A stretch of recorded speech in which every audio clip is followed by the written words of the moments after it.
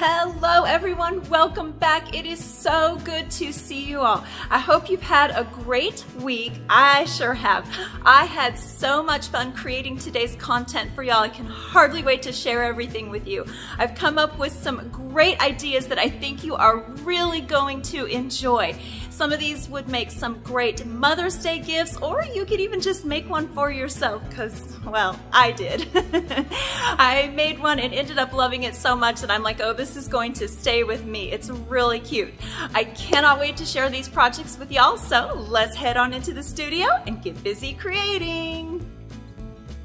Before we get started on our first project, I do just want to take a quick minute to thank all of the new friends that I have met this week for subscribing to my channel. I am so happy to have you as part of my little YouTube family, and I'm excited that you are here. Okay, let's go create. For our first project, we are going to need a project board, some florals of choice, and some vinyl lettering, and some cute little paintbrush cutouts. And I'm going to go ahead and cut my cutouts, my paintbrush cutouts on my scroll saw. But if you don't have access to a scroll saw, you could buy yourself some really inexpensive chip brushes that have like the raw wood handles on them, and then just cut the bristles off, because those would be so darling for this project. Probably even cuter than the wood cutouts, but because I have a scroll saw and some scrap wood on hand, I just decided to go ahead and do it this way. Next, I'm going to go ahead and tape the top parts of these off so I can get a nice straight line, and we're going to paint all of these with some gray, like silvery gray, metallic-y paint to kind of get that metal look on the top part of these paintbrushes. And I should actually know what that metal part on the paintbrush is called, but it's escaping me right now, and chances are I'm going to think of it about halfway through this project. But we'll just go ahead and get all three of these painted and then move on to our next step.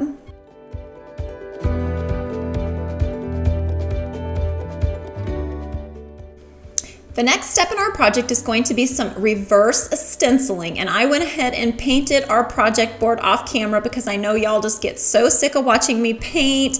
We paint so many things in all of our DIY projects. So I'm going to go ahead and lay out all of our lettering to make sure it fits. It's a pretty tight fit. I did cut these letters out on my Silhouette cutter. If y'all don't have a cutting machine at home, you can just buy any kind of sticker letters that will work perfect for this project. After all of my letters are adhered down to the board, I used black vinyl, so you can't really see these on camera. I apologize for that. But I get them all adhered to our project board and then go over them with one more coat of black paint. This is going to help prevent bleeding when we go ahead and put our primary color on. And while that is drying, let's go ahead and finish up our paint brushes. I'm going to go ahead and just paint these a variety of different colors. I paint all three of them a different color, and this is your project to customize, so you just do you and paint them any color that you so choose. I think I chose like a green, and then I do like a kind of an earthy, creamy color, and then on one of them I am going to just use some antique and glaze, just to kind of get that natural wood stained look to my paintbrushes.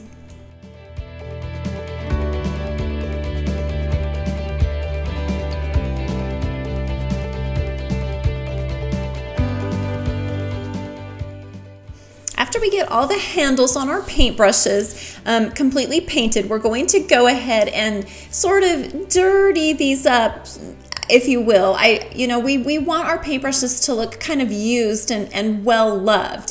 So I go ahead and just splotch on some just dabs of paint with my paintbrush, and then I go over it with a damp towel and kind of just smear it and smudge it, because then it gives it more of that, faded look and like worn, over time worn look. After I do this, oh, and I do this with a couple different colors. I smear on that creamy color, and then I do a little bit of green, and I even do a little bit of magenta here just to add a little flair to our paintbrushes. And after I do all of our smudging, we're going to go ahead and do some splattering, because what paintbrush doesn't have splattered paint all over it, right?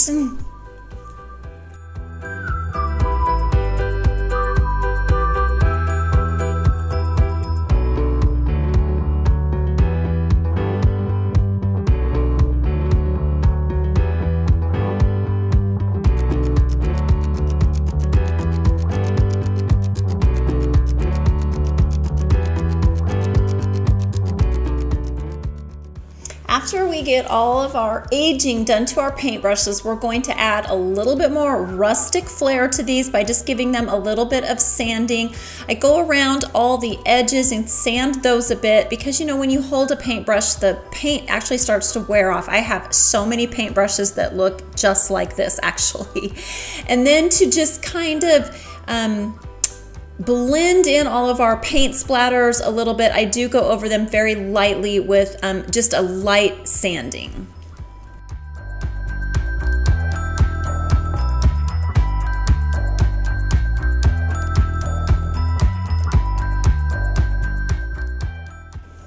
Y'all know me, we have to add a little extra embellishment because I just love embellishing things. So I decided it would be a lot of fun to add a little bit of jute to the base of our brushes where that metal kind of meets the wood handle.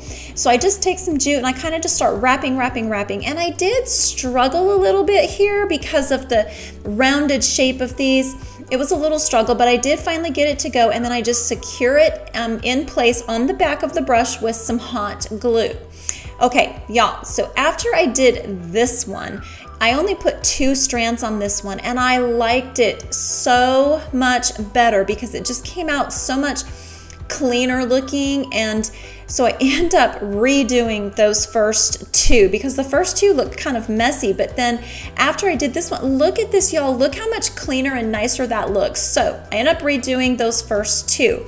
And here's a little trick. If you know how you've hot glued something and then you want to redo it, you get that big glob of hot glue. You can just heat that up with your heating tool, and then it will just scrape off beautifully and give you a nice clean surface to start all over with. So that's what I do here, and then I just rewrap each of these with 2 strands, and y'all, look how much nicer this looks. It's so much prettier than that big glob of jute that we originally had. Now it's time to paint our project board with the primary color, and I chose white here, and I'm just going to paint this entire surface with 2 coats. And then when this is completely dry, we can lift up our lettering to reveal some beautiful black letters underneath. Okay, y'all, so the struggle here was real. Normally when I make these boards, I use large lettering. This lettering is really small and delicate, and it took a long time to peel this up.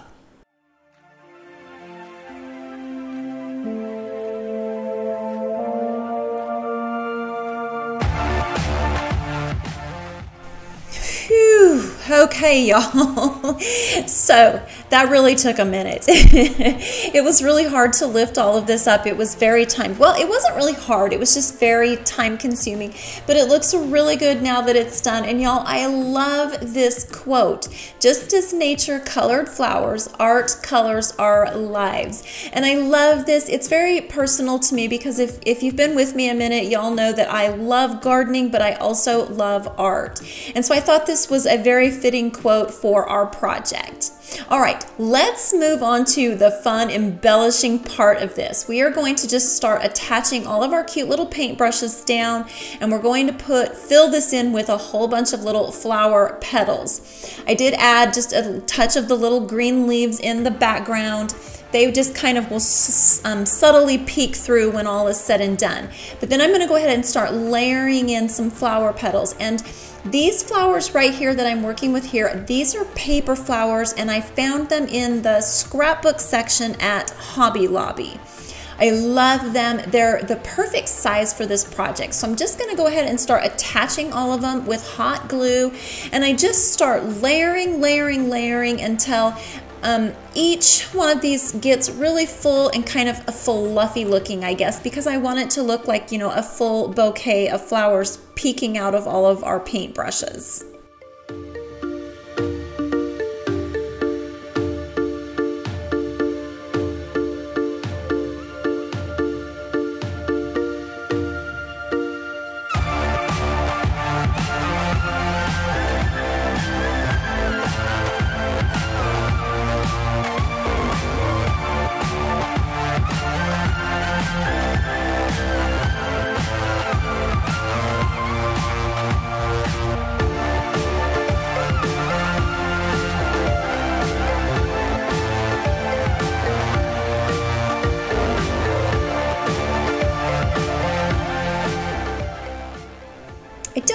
really have a rhyme or reason as to, you know, how I'm laying these down. I kind of just eyeball it, and I just kind of go with my gut and start layering them in and placing them as I feel, you know, like they look their best.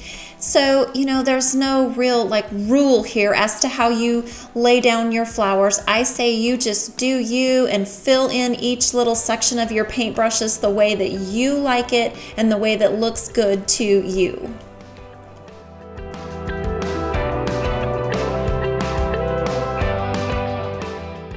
A lot of times I say less is more, but I am not so sure that that rule always applies to embellishing, because as I was going through this, I just kept adding flowers. I couldn't seem to stop myself. I liked to add a little bit like those layers where I was kind of adding flowers on top of flowers to kind of give it that poofy dimensional look.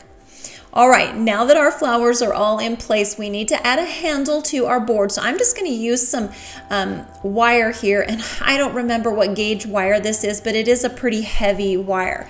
So I just string it through, and then I'm going to wrap it around my paintbrush to kind of get some curly cues on the, you know, the front part that pokes out, and then I smush it down against the board to kind of prevent it from being able to pull back through the board. And then I take my little fine pliers and just kind of smash in the rest of those ends that were sticking out and kind of tuck them in so that they're not pokey and dangerous, because we don't want to poke ourselves. So this is how it turned out, y'all. I absolutely love this. So what do y'all think?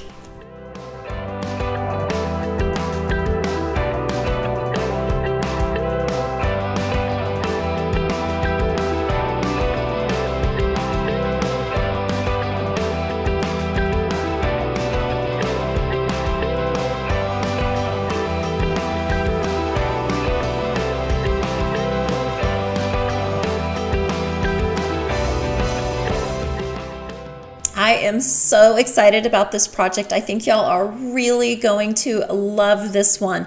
We are just going to need another project board, some fabric, some jute, and some burlap ribbon for this. And I did pull this project board from our scrapwood pile, but you can buy these long rectangular project boards at Hobby Lobby, and you can also get them at Dollar Tree. However, if you use the Dollar Tree ones, I highly recommend gluing 2 or 3 of them together, because you want a nice, strong, thick board. So I first just painted that whole thing with white, as you saw me do there, and now we're going to do the fun part. We are going to create some burlap flowers. Y'all, these flowers are so easy.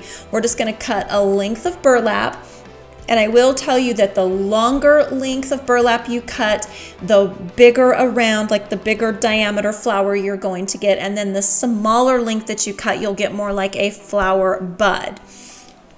Then we're just going to start pulling out all these vertical strings. So you can see how I'm pulling all the vertical strings out of this. Make sure you leave the horizontal strings completely intact, or this won't work at all. So just pull out all the vertical strings, except for I do leave like 5 or 6 on either end of this, because we need those to glue this project together. This is so much fun. There's just something so satisfying about pulling all these little strings out, and they pulled out really, really easily on this burlap ribbon that I got. And I did get this at Hobby Lobby, this particular ribbon, but you can get burlap ribbon just about anywhere. I've seen it at Walmart, Michael's, just all the craft stores. So we'll just continue pulling out all of these vertical strings, leaving at least 5 or 6 on each end.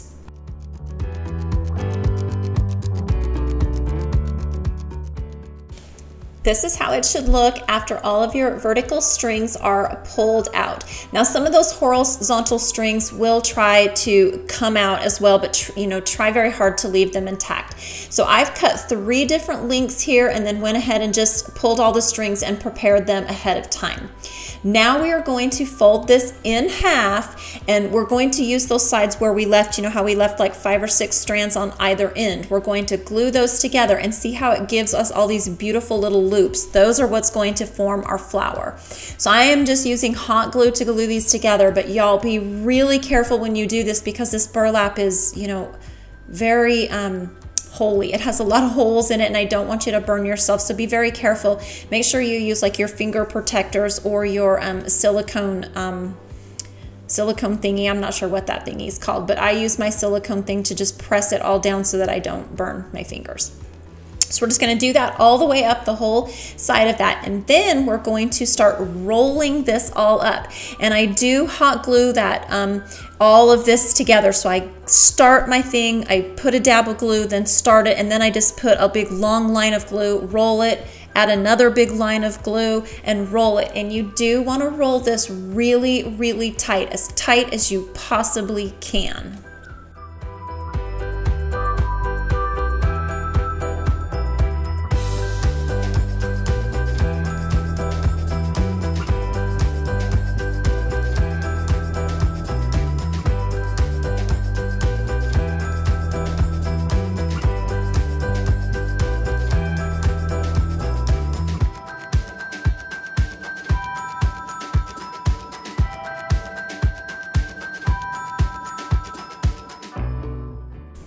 After we finish rolling them up, I kind of clean them up just by cutting off all the excess burlap that's just kind of poking out, and I just kind of cut it to get everything super flush and really nice and clean. Then after we do that, we can start fluffing these out to create our flower. Y'all, I love these. Aren't these so much fun?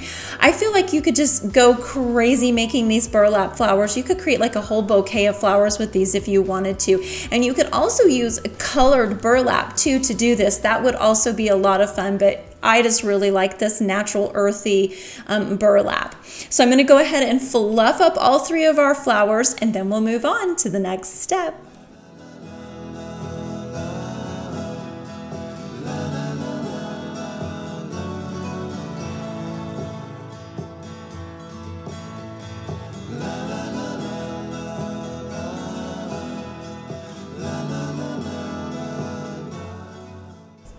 Now that we have all of our flowers fluffed and cute, aren't they darling, y'all?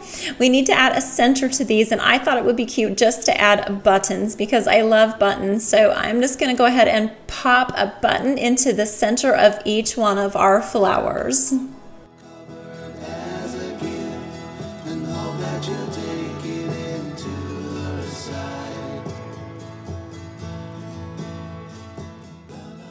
Aren't these so sweet? I just love these, y'all. They almost make me feel giddy. I don't know, is that pretty silly? They're so cute though. I just can't get over them. I can't get over the cuteness. All right, now we're going to go ahead and create a cute little pocket to wrap around the bottom half of our board. And I just took this tack cloth that I got at Hobby Lobby, and I'm going to go ahead and fold down the top edge and just cut to kind of create just a small seam, and then I fold that over one more time to create that pocket look.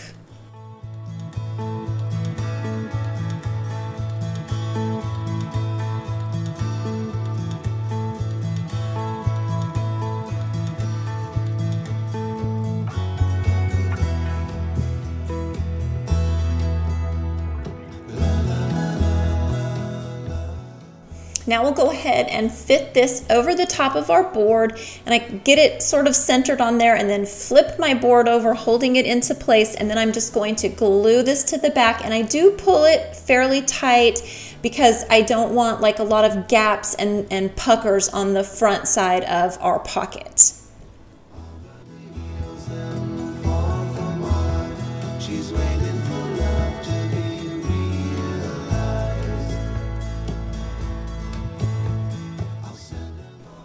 After I get the sides all securely held into place, I'm going to kind of fold this in like a Christmas present almost, and then I will cut off all of that excess fabric so that we don't have so much bulk when we go to get ready to glue the bottom half of this into place.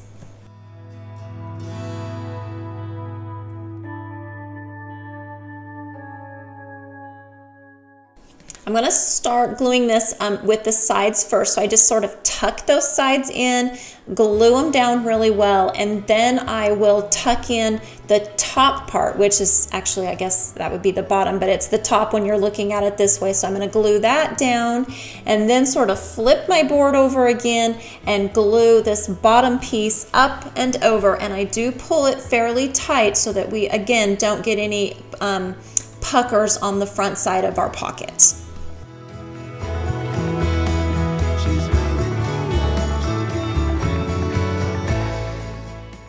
It's like a perfectly wrapped Christmas present. I just love it.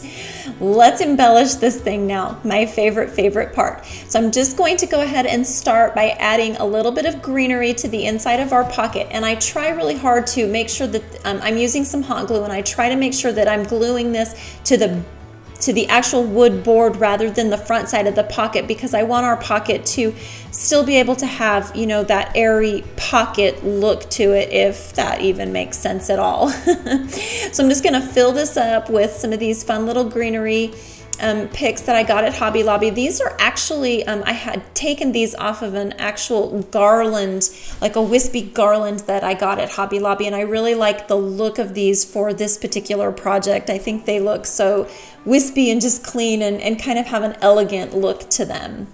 So after I get the pocket fully stuffed with our greenery, we're going to start gluing down our flowers. And I sort of place them into the position that I want them all, but we have to have some stems for them, and I'm going to use jute for the stems. So I sort of place the flower where I want it, put the stem down, and then glue the flower on top of our little stem. And you do want to use a liberal amount of hot glue for this, just to make sure that these stay very securely held into place. And then I will just sort of pull our stem a little bit taut. I do leave a little bit of wrinkle and crinkle in it, and then I glue that into place just so that it kind of holds that fun little curly shape to it.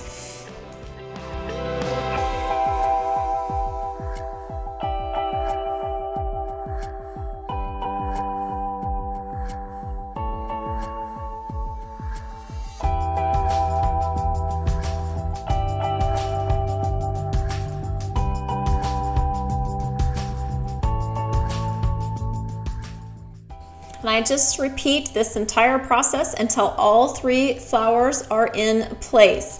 And I don't know, I have to say, I'm still feeling really giddy. The more I work on this and the more it gets closer and closer to finished, the giddier I start to feel, because y'all, I am really loving this one. I think it's safe to say that this is probably my favorite project from the day.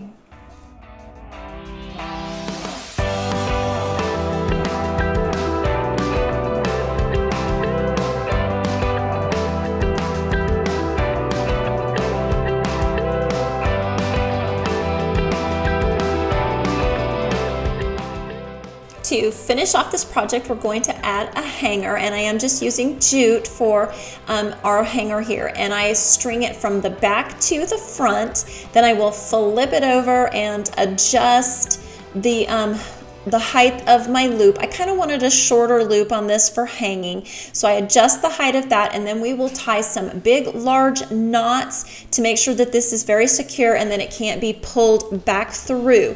And here's a little trick for tying big knots. When you make your loop and you string it through like you would a knot, run it through 3 to 4 times and then tighten it from the bottom to the top. Hope that made sense. And that'll give you a really big knot that isn't going to go anywhere. And then we will just cut off of our ends, and here we have it, y'all. I am absolutely loving this. It's still making me feel really giddy.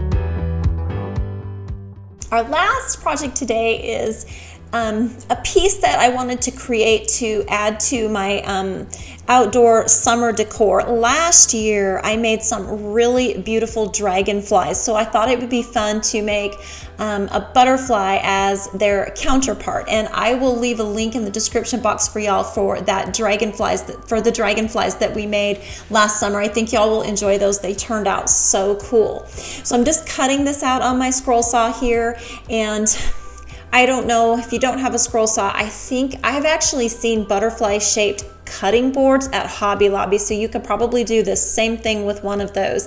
And here it is all cut out. I kind of felt proud of myself after I got it cut out because this was a little fiddly to cut out. So the next thing I'm going to do is, because we're going to do some reverse stenciling on this half of the wing, so the first thing I'm going to do is add down some Mod Podge, and I'm using glossy Mod Podge here because I want the natural wood to be what shows through on these cute little butterflies. So I add some Mod Podge, then we will adhere our stencil. We're doing a reverse stencil here again, and I just cut these out on my cutter. So I'm going to add those, and then we will go back over them again with the Mod Podge to prevent bleed through when we go to add our primary color or our top coat.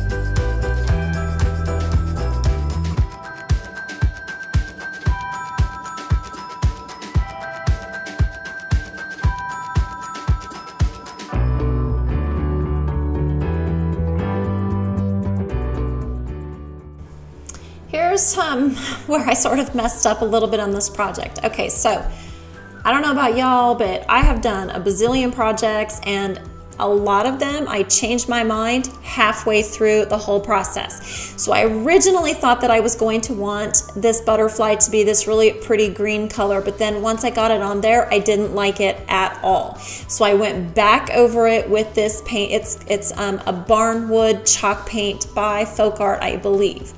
So I painted that, let it dry really well, and now we can lift up our vinyl to reveal that natural wood underneath. And I really like the stark contrast of the natural wood against this paint. The green would have been really beautiful too, but here's where that mistake kind of turned into not such a bad thing, because I wanted to wet distress this. And so as I was wet distressing, look at the way that beautiful green started to show through on this. It's almost like I did it on purpose. So wet distressing, I just use a damp towel and then kind of rub pretty firmly. This works really well with chalk paint. It doesn't work so well with like latex or acrylic paint, but it works super good with chalk paint. I love how that turned out. And then I go ahead and decide we need to put some splatters on this. So I add in some pretty magenta colored splatters, and then some of that creamy colored and a little bit more of that green. But I didn't want the splatters to be on my butterfly, and because I forgot to cover them up, I just wiped it off really quickly with my finger. And because we had that Mod Podge there, it doesn't absorb anything. So it was easy to wipe up the little splatters that got on my butterflies. Just a little side note here too, to get really good splatters, you want to make sure that there is a lot of moisture in your paintbrush. Okay, so something I wanted to point out here. See how my wet distressing looks a little bit different on the left wing than it does on the right wing? I think that's because of the Mod Podge. And honestly, it looks so much better. I really love how that wet distressing looks on that Mod Podge side. So if I was ever to do this again, I would make sure that I covered the entire thing with Mod Podge just to get that really cool wet distress look. And I love how this little guy turned out. It's going to look so pretty with my outdoor decor. What do y'all think of this?